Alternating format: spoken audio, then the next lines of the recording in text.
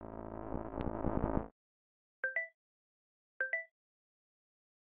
name is Carlos Duran.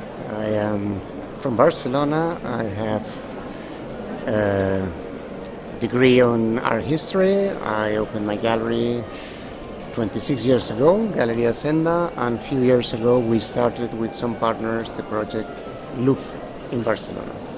We decided to open Loop basically for one reason. We always thought that the way that video art is presented in regular fairs is not exactly appropriate for the media.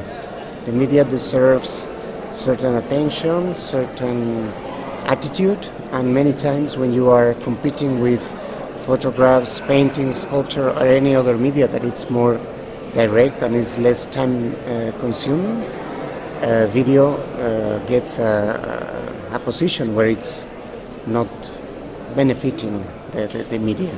So we thought what was the right way to promote and to present what people were doing in films, and that's why we started developing Loop.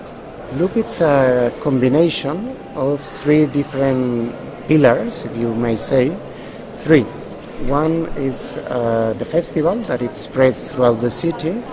In the beginning, 15 years ago when we opened Loop, it was almost a sin, the fact of collaborating in the same project institutions like museums, public museums and private spaces, but Loop managed to join energies from different approaches and work for a common project, and that was promoting video art.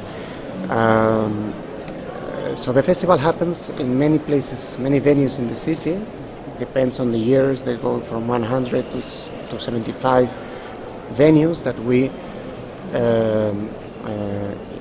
somehow engage and empower so they can program video creation or artist film creations.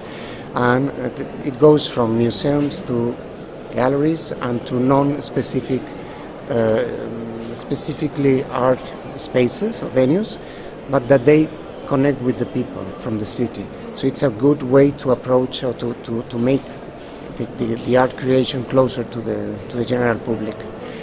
Side by side to this, there is the fair, which is considered for us the professional meeting point where galleries, curators, artists, art historians, museum people get together, producers get together, and they work for their passion and their interests.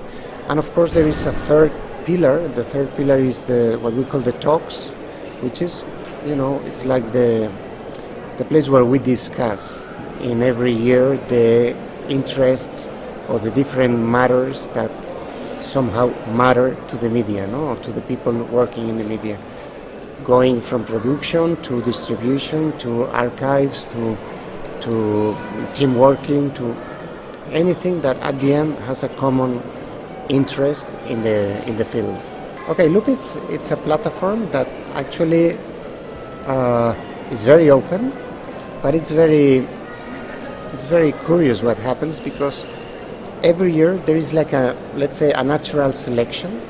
And the people that comes basically is people that really wants to be there, and they have fun and they have interest in dealing, working, talking about video.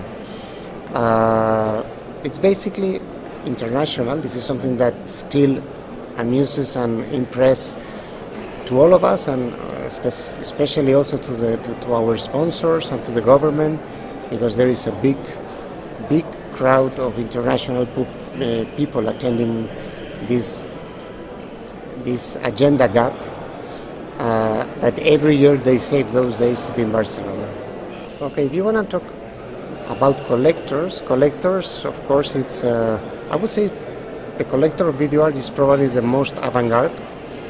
Of course, it's easier to collect painting, it's easier to collect any other media, but once you get into films, you need to be a little more sophisticated, Of course, in the beginning, we're all basically institutions and corporate collections and big foundations, but more and more you can see that basically any inspired collector has already included video in their program, because it would be so strange not to do it. I mean, most of the artists, or many of the artists, are actually working in this media, even if it's not exclusively.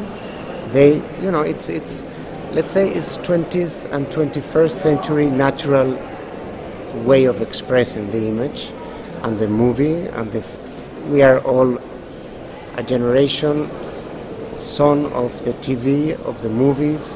Our culture is based on that, so it's basically talks more direct to the audience than many other traditional fields. To buy video, it's really the prices is still something so huge. I mean, you can find extremely good pieces for almost no money, like really, really inexpensive pieces, and of course, big productions from big artists. They reach very high prices. Again, the prices, I don't think is the issue at the end. I mean, it's more complicated to do to get the intention to go to that and include the video in your collection and know how to display it and how to save it and how to preserve it and so on. So the price, once you are in, I think there is a big offer for a still very reasonable price.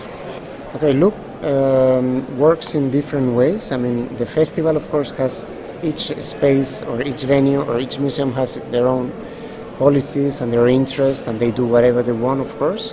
Wouldn't be logical to be different. And the fair, it's a fair only by invitation. We have 4 collectors who are very informed, and they spend many hours through the year in watching and following the path and following the new tendencies. And those are the people who actually invite the galleries to present a piece, just one piece, one single piece. I mean, we all understand that video, it's very time-based and time-consuming. So in the beginning, we were open to show several pieces, but we decided to squeeze it and to focus the interest in just one piece, because the most important thing is, out of that piece, of that presentation, actually to create a real relation and a way of, an open communication with the audience, whether if it's a collector, a client, whether if it's a curator. The important thing is that the gallery, the artists get to have the opportunity to talk and to build a new opportunity out of being in Barcelona. It's not expensive at all. The prices it's less than 4,500 euros, and we provide everything. If you are invited to participate, actually you could come with the data, whether if it's a disc or a DVD or something. The rest is provided by the organization. So we have rooms, and the room is already placed with either monitors or beamers, and it's very easy. I mean, we want the people that actually come to have a nice experience, everyone, starting from the galleries. Every year we do a survey after the Loop, both in galleries, visitors, people in the festival, and try to imagine what would be next. More and more we see that every year Loop gets more sophisticated, the pieces evolve, there is higher quality, artists are working with better means and better quality projects, and the selection is being harder for the committee, but I don't think we are at the stage of changing the actual presentation. We've been invited to consider taking them to a museum space, to a wider, like more biennial or museum presentation. But it's so important, the connection between people. And as you know, we organize the presentations inside of hotel rooms. Why is that? The hotel has everything that you need, but has electricity, has darkness, has everything, and at the same time, it's an intimate space. It's amazing how easy it is to talk to someone, even if it's the most serious collector, the most influential curator. But when you sit them next to you in your room, becomes a complicity that it's totally impossible in another context. So I don't think we could change places, we could change sizes or the gap in the agenda, but the format, I think this is the format. This is it.